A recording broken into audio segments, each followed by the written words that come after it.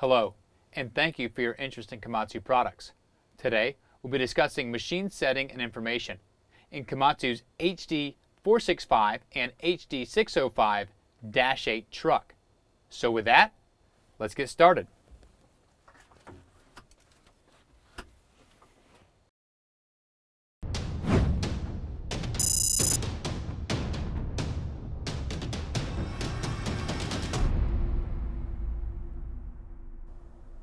We've been discussing how the HD465 and 605-8 trucks have the new and improved monitor display groups that include the truck's main monitor, multi-switch panel, and the rearview monitor.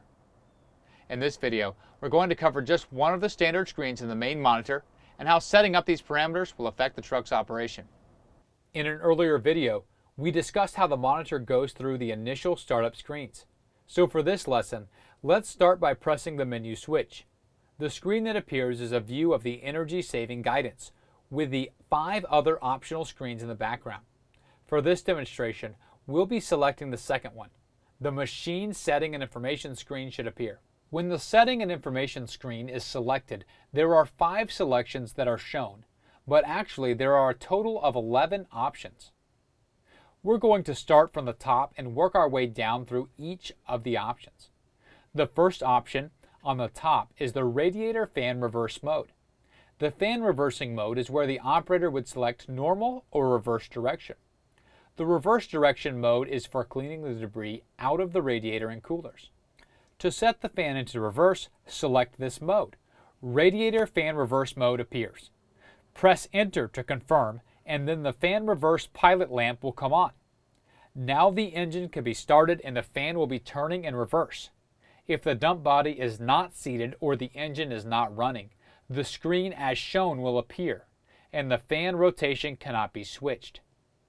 After all the cleaning is completed, you must shut the engine down. To restore the fan to the normal direction, turn the key on and select Radiator Fan Reverse Mode on the same Machine Setting and Information menu screen. Then press Enter. When the screen for setting the fan direction to normal appears, select Enter. The next item on the Setting and Information screen is the Payload Meter. When this is selected, it will open up to 5 subfolders. They are Accumulated Payload and Total Cycles, Average Fuel Consumption Record, Machine ID Setting, Operator ID Setting, and Calibration. The Payload and Total Cycles and Average Fuel Consumption Records can all be reset and can assist when monitoring the amount of material hauled and the truck's fuel consumption and their respective screens. The next 2 subfolders are the Machine and Operator ID Setting screens. This information, along with the payload and fuel consumption records, will help when investigating or monitoring production. Each of the IDs can be set by selecting the individual screen and adjusting the number with the up or down switches. The ID numbers can range from 0 to 200. The last subfolder is Calibration. This is where the calibration for the payload meter system should be performed periodically. The PLM should be calibrated when delivered, once a month, when a suspension cylinder or sensor is repaired or replaced, or if the body weight is changed by 100 kilograms or 220 pounds. This procedure is actually very easy. Make sure the bed is empty. There aren't any error codes and the float light is not on. Start the engine and make sure the shift lever is in neutral. Select Calibration in the menu. When you see the Do You Want to Start window come up, hit Enter. When the display shows Now Calibrating, drive the truck on a straight and level road for approximately 100 meters or 328 feet. When the truck reaches a speed of 10 kilometers per hour or 6.2 miles per hour, the screen will change to Now Calibrating. Continue to maintain at least 10 kilometers per hour or 6.2 miles per hour speed for approximately 30 seconds. This will complete the calibration. The next 2 selections in the Setting and Information screen are the KTCS, or Komatsu's Traction Control System, and ARSC, or Automatic Retarder Speed Control System. When either is selected, you have the option to turn the systems on or off. Both systems have pilot lamps that allow each system status. When the ARSC is enabled, the speed display will also come on with the stored speed setting. Both systems have a memory and will stay in the chosen status when the key switch is turned off. It is suggested that you operate or default to the on position. Next in line are the dump counter, reverse travel odometer, and the trip meter. The dump counter and trip meter are resettable, and they give the operator and the company some great information regarding productivity. The reverse travel odometer is an accumulative total of the mileage the truck has traveled in reverse. The HD trucks have always started off in forward second gear range when put into the D or drive range. Now the operator has the added option to change this if needed. The F1 start at the D position setting is next in line. Here the operator can change the starting range from second to first gear whenever the truck is put into D. When selected, the operator has the choice of either F1 or F2.